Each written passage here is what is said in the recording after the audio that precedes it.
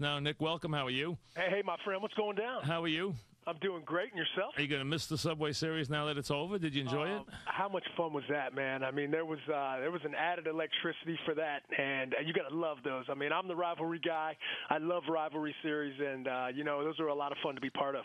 You seem to do well at Citi Field. I heard you saying you like Citi Field, huh? I tell you what, I feel that since they've moved the fences in and lowered the fences, it just feels like more of a fair ballpark to play in. So, for us, man, going over there, because we don't get a chance to play there that often, only once a year. So to be able to go over there and just to enjoy that, the atmosphere they have over there, it's great to be part of. You've hit the ball well in Citi. You hit one out of Citi Field, I think, 2 years ago in the game Burnett pitched. So you've hit well in Citi Field. Yeah, you know what?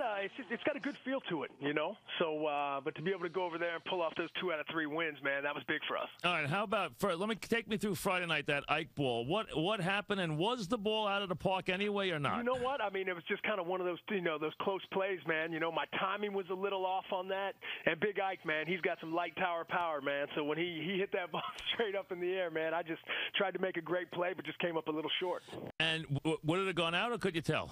You know what? It might have. I think it might have hit the top of the wall and bounced over, but I tried to get it, man. Just couldn't quite get up high enough. All right, tell me about the knuckleball. First of all, that knuckleball versus any knuckleballs you've seen. Was it a different knuckleball? Was it a much harder knuckleball? Well, I mean, there's no doubt. I mean, I've only faced 2 knuckleballers in my life, man, Tim Wakefield and Dickey, and, those guys are 2 completely different styles of pitchers. But, R.A.'s had such a tremendous season this year, man. Best pitcher in baseball, no doubt.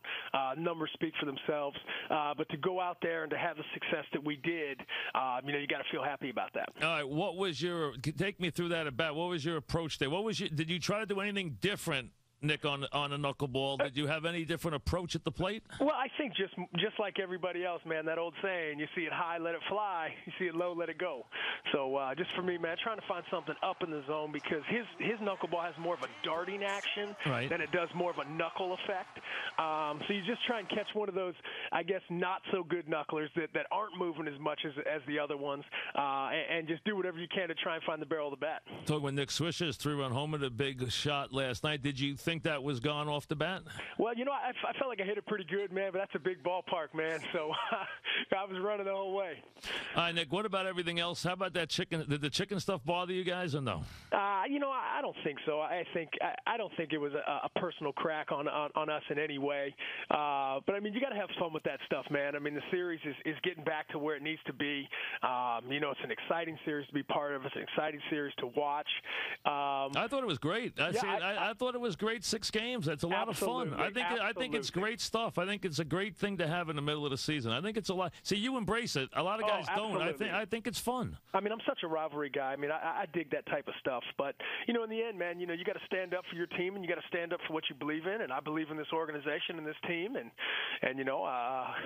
that's pretty much it. All right, you take a deep breath now. The Subway Series over. Interleague's over. The Yanks did great again in Interleague this year. They always do. And now you get ready to play some AL baseball. 15 games over 500. What's your thought about the club now as you get ready to see the Indians and the White Sox this week? Well, I tell you what, to have one of the best records in baseball at this point of the season, especially going through all the stuff that we have with the injuries, the ups and downs, things like that. I mean, we got to feel pretty good about where we stand. I mean, this team is good, and I feel like this team needs a little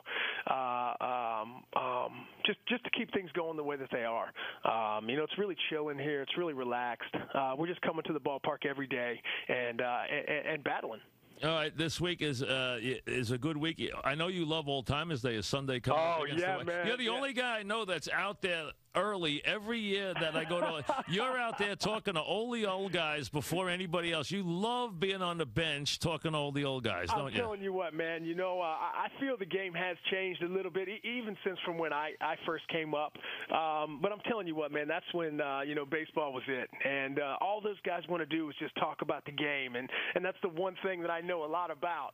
So to be able to go out there and to meet the men and the women behind them who made the Yankees who they are, man. That's that pride, that's that tradition, that's that passion that I'm always talking about.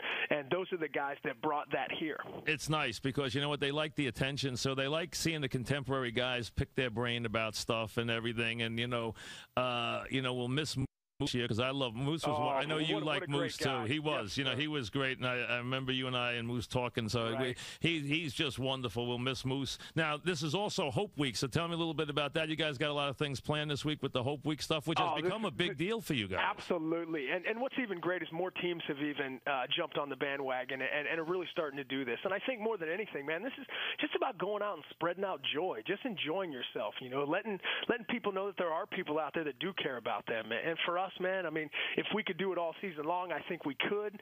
I think we would love to do that. But you know what? To be able to do it for this week, I mean, it's exciting, man. Right after the Subway Series, we've got Hope Week going on this week. We got Old Timers Day, man. Baseball is going to be going good for the Yankees for the next couple weeks. Well, listen, congratulations on your home run, and keep up the good work. We'll talk to you. Thanks, Nick. All righty, my friend. Thank you, bro. All right, take care.